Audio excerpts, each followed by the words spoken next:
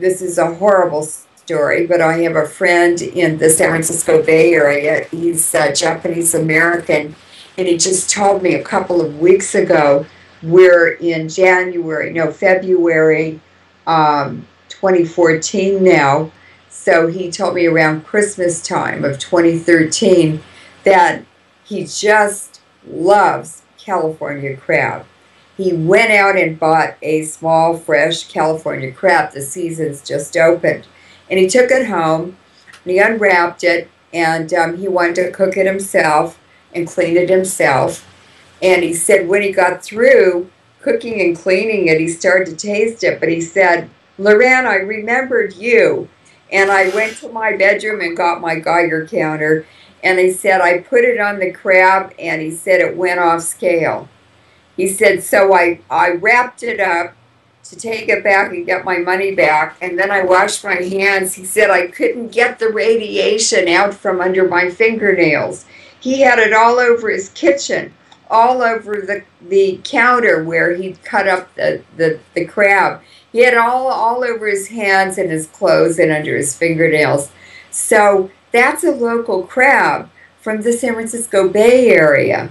I'm telling you, the Pacific Ocean is toast. And if we eat anything out of the Pacific Ocean, if we go swimming, if we go to Hawaii on vacations, we are toast. Well, it sounds like, from what you're saying, Fukushima radiation is making swimming in the Pacific Ocean along the West Coast unsafe for humans. Is that correct? That's correct.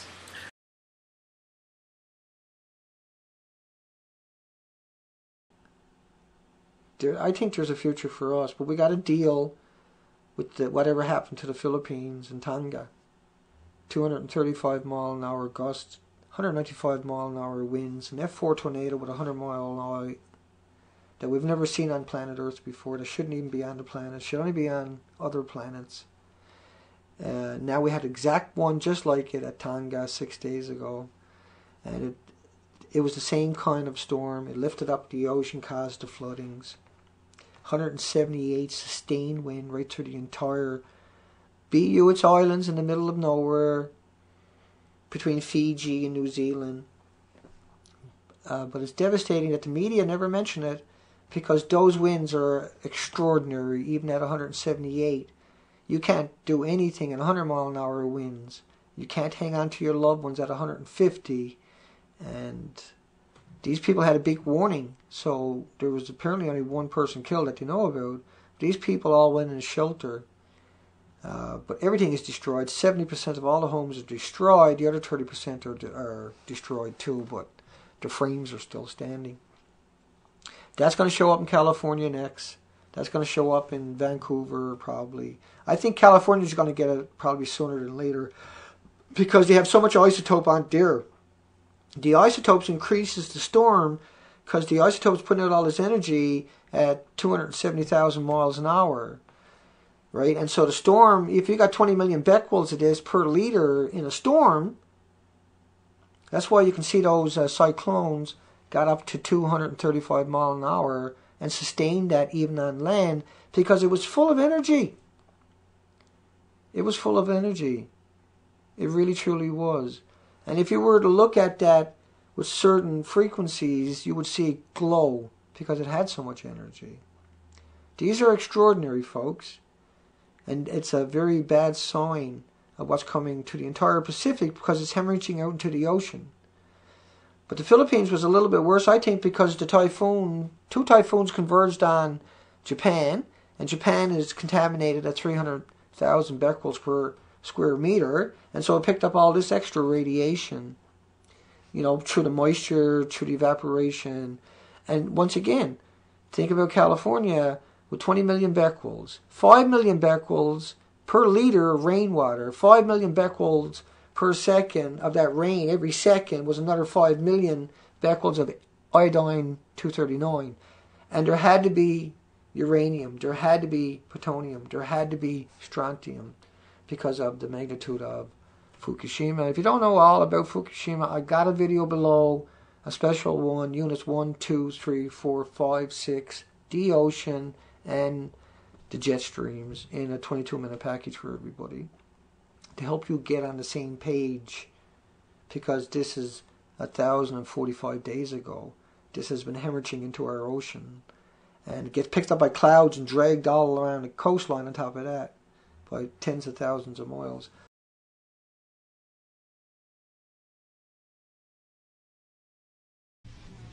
Strontium and strontium, if it stopped, like today, if it stopped today in Fukushima, it would take roughly 200 years to clear to where it would be relatively safe. So if somehow the miracle happened, the finger of God came down and Fukushima stopped, it would take 200 years for it to be relatively okay. But it's not going to stop. In fact, what's going to happen is that we're not just seeing the death of the Pacific Ocean, and I tell people this, and I disagree very strongly with Chris Busby's comment, that the level of airborne radioisotopes, which is a totally different thing from above ground testing, is equivalent to low-level burps of radiation near the water surface, bubbled into the ocean, or turned into a pyrophoric vapor at that site, because the amount of total radioisotopes is many thousands of times more than all above ground testing. Number one. Number two, in contradiction to Helen Caldicott, there are high atmospheric currents that carry 300 times the water at 70,000 to 80,000 feet to the southern hemisphere, plus there's oceanic currents across the equator, and have already been detected. It's a whole planetary circulatory system. Yeah, exactly, and there's a planetary circulation current that goes along the coastal line, and that planetary current takes 26 months. So if you're a shearwater gull sitting off Johannesburg, in 26 months you'll actually travel the entire planet. So it's like a cruise line that takes 26 months to go through all the oceans. So when this really takes off with the really bad isotopes, strontium, cesium, which is this year, within 26 months, all the oceans of the Earth will start to see a surge of these particular isotopes. All. I'm not talking about some, I'm talking about all. Now, what it does, and this is something that's really scary and really catastrophic, is the thing that takes off the strontium most avidly is algae. Right? And phytoplanktons and algae are only in the top 30 feet, or, roughly 10 meters of ocean water. Okay. And produces 80% of the oxygen by converting carbon dioxide to oxygen. Uh-huh. So you break what's called the carbon-oxygen cycle. And on top of that, we have geoengineering of the upper atmosphere with nanoparticles 70 to 80,000 feet that are destroying the ozone layer, so we have UVB, C, and D light that are also killing the algae. And we got increased output by the sun of these more toxic energies, and the likelihood of a thing called UV strobing. UV strobing is when we have a CME like we had the one yesterday that was an X-class 2 days ago. It just whizzed past the Earth, apparently. I just watched it here in the reports from space weather at 500 kilometers per second. Detected passing the Earth at 1932 UTC, which is universal time. And if they strobe the Earth, which it can do anywhere from 6 to 8 hours, the UV light is incredibly toxic to plants, animals, human beings, but particularly algae. That means the world concentration of oxygen is going to start dropping.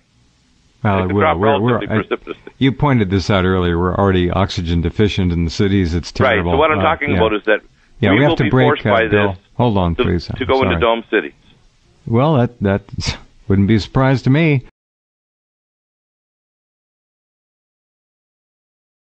We're going to get the price of Atlantic and European and Southern Hemisphere foods skyrocketing, and we're going to have the poor only in America and Europe only able to eat Pacific-sourced foodstuffs like Aldi and Sainsbury's sell, because they'll be the only reasonably priced foodstuffs. Because remember, we're into a population spike, because the third world, half of it's under 20.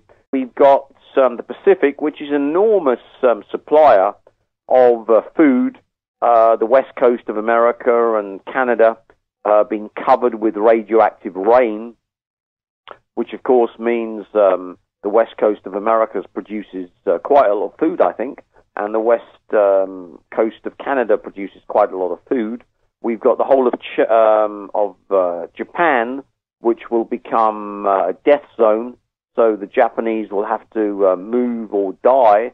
So you can actually see that the trend is that radioactive food from the Pacific will be fed to the consumer in the West because of its low price for as long as possible, like Aldi and Sainsbury's are doing. I expect I can go around to the other supermarkets and see what they're doing. A decade from now, a lot of the poor in the West will have got fatal radiation damage, and of course will be producing these mutant brats.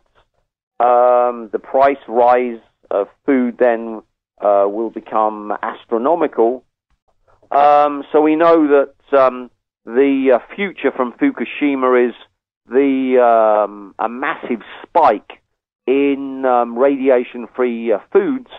So what we get, the trend will be that we'll have radiation foods from the Pacific, from large tracts of North America, from Japan, of course, being low-priced, full of radiation, and we'll have non-radiation corrupted foods, which will become less and less when the fuel ponds in number 1, 2, and 3 collapse, with earthquakes over the next 10 to 50 years.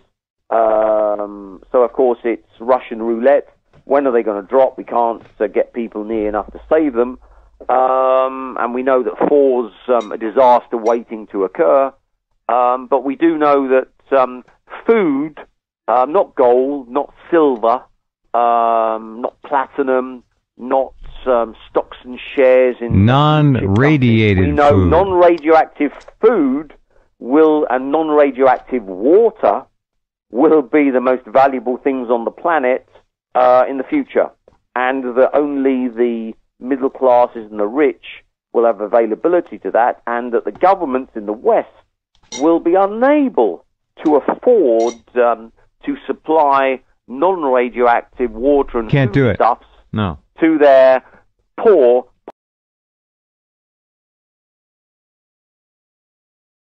Now, let's get back to ocean circulation and Hawaii.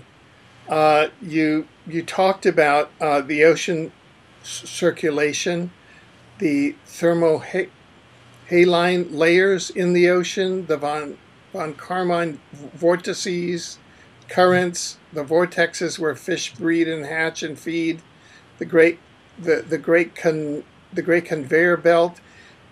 Is there anything more that you want to talk to our readers about, so that our viewers about, so that they get a picture of why it is and the mechanism by which this radiation extermination is occurring? Yes. First of all, this tsunami debris field that stretches across the Pacific is going to destroy North America. There's no way out. It's going to make everybody sick. It reduces productivity. It ends up bankrupting an economy. That's what happened to Russia. The Soviet Union collapsed because of Chernobyl. Are you hearing anything in the UK media or the European media seriously about Fukushima? Is there much being reported? Nothing. The only outlet for Fukushima is someone called rents.com. I've heard of that before. Even David Icke's site isn't mentioning it. Basically, it's the elephant in the middle of the room, and it's the end of civilization as we know it.